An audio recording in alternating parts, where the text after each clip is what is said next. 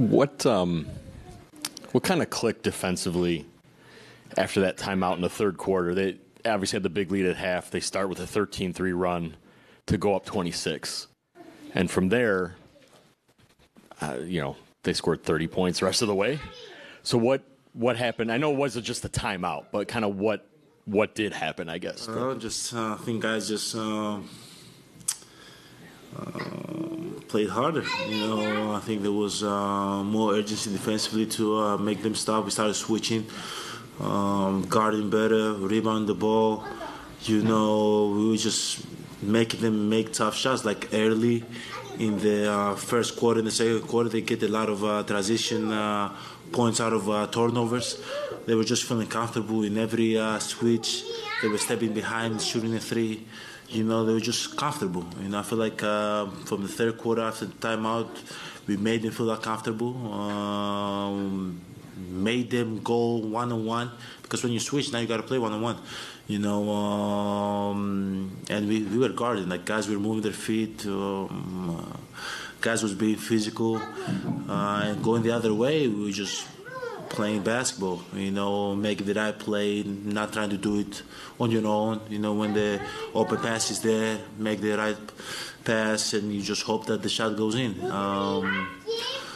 But at the end of the day, sometimes we just make it tough on ourselves. Don't get me wrong, I think Portland is a very good team, young team, play hard, great defenders,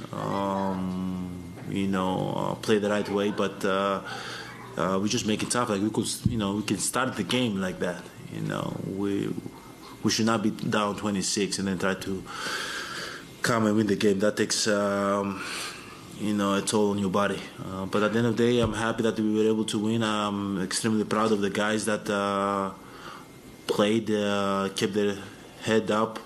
And that's something very, very important. It doesn't matter about win or lose. It's about being able to hold your head high, like, be prideful that you're able to play a game. And I think that with me resonate a lot, and he was 100% right. Like, at the end of the day, like, no matter if it goes our way or it doesn't go our way, like, sometimes we put our head down too much and we just get deeper and deeper in the hole. Like, at the end of the day, we have the opportunity to go out there and chase and come back to the game and be proud of that, that you have that opportunity to do that. And I feel like guys just went out and just started playing harder, and we obviously made a couple shots.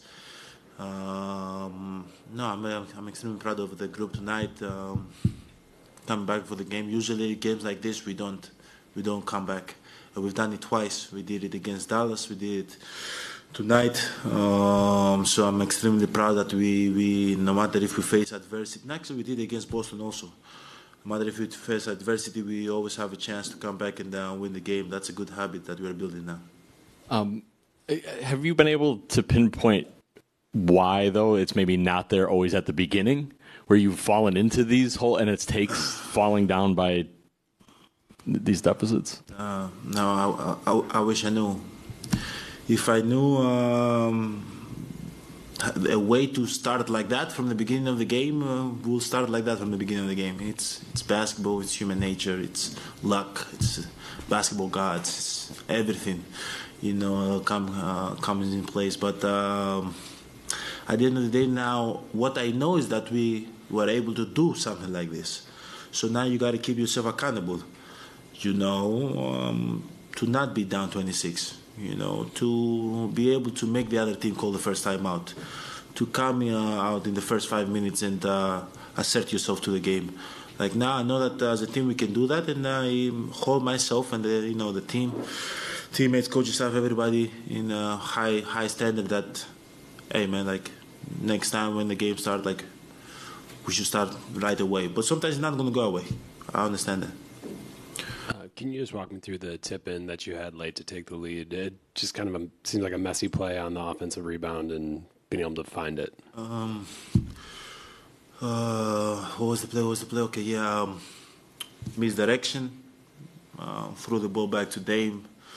High pick and roll with me and Dame. Dame coming out of the screen. Portland is a team that's going to switch. That gives me opportunity to go in front of the rim, kind of dive all the way to kind of force the switch. At the end of the day, you know, Dame in those situations, he's going to try to get to his spot and do what he does, which is take us home. I think he shot a shot, then missed, then almost got the ball back. Then they deflected from his hand. Then I got the ball. I was about to go up. Then the guy hit it out of my hand. Then Bobby got the ball, and he was about to go dunk it, and it slipped out of his hand. And then I got the ball, and I just tipped it in. That's what I remember. I don't know if it was like that, but. And then just when you get switched on to Malcolm, obviously someone that you know well, but just kind of what are you thinking, where you want to send him, how you want to try to defend that? You want to send him left.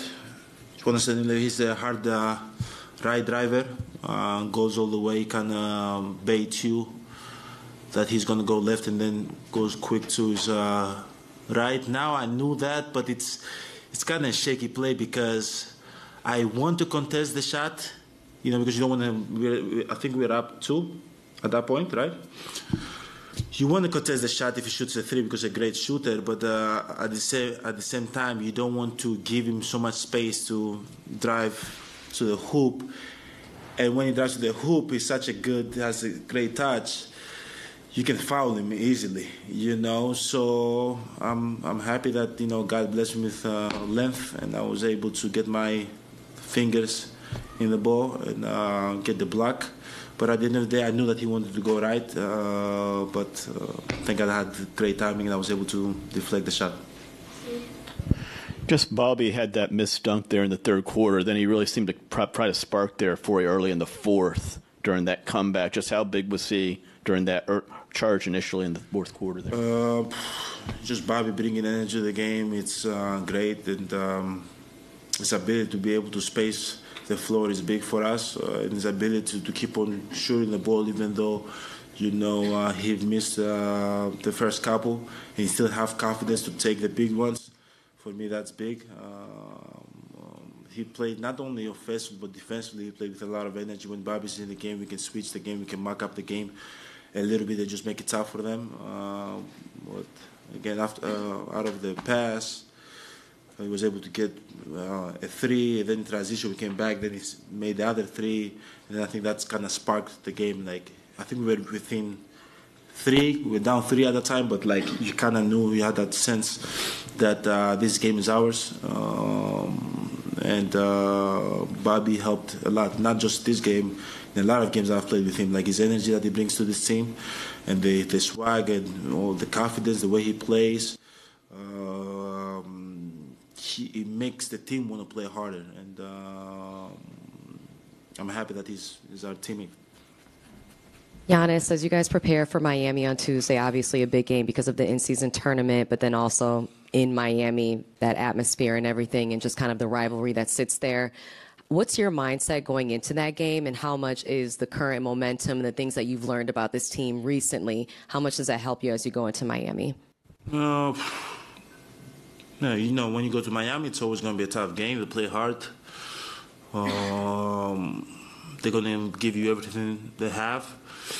But at the end of the day, I just try to focus in things that I can control, try to prep my body, prep my mind, and hopefully we watch the tape and we are ready as a team to face them. Now, if it's a big game, if it's a finals game, if it's a playoff game, in-season tournament game, regular season game, there's so many names that you can call it. At the end of the day, it's a game. There's no difference. Like, people put more expectations and make the environment heavy when you try to play big against a good team. But at the end of the day, just try to go out there, do what we do. Hopefully, we don't get down 26 against Miami, because I don't know if we're able to come back from that. Play good basketball, move the ball, defend, the way we defended in the second half, and hopefully we can have a chance to win the game. Obviously, as I said, Miami is a very, very, very good team. They know how to play the right way. They've been together for a long time. They have a lot of firepower. People that can score, from Jimmy, Tyler Hero, Duncan, Bam, like all of those guys that can come and at any given night can go off.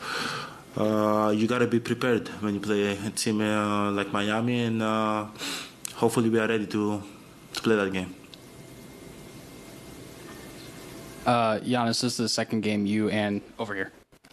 You and Dame have scored 30-plus points. You've talked a lot about this season about you and Dame trying to figure out how to play together.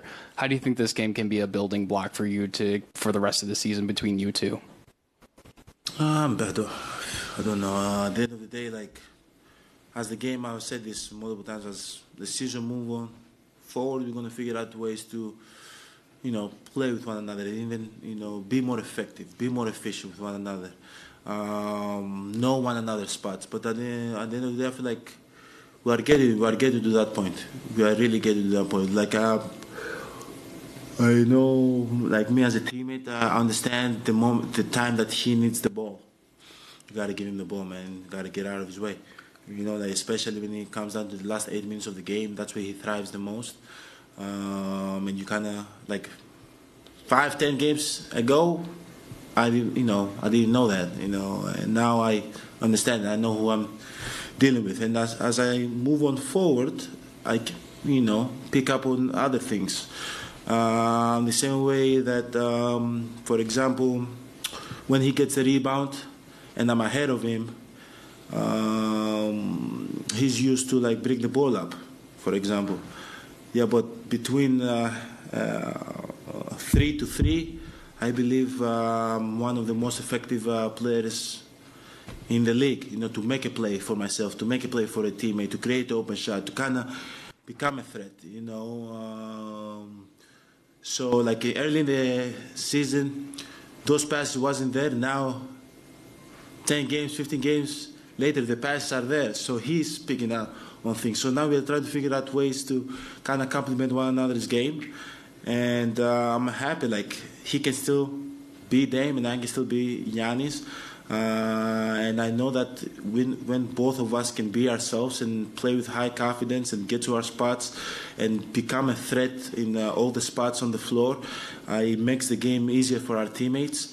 It puts us in position to win games. But again, as I said, like, it makes the game easier for our teammates, when we are ourselves. Previous game, Brook had 40 points. While Dame and me had 30.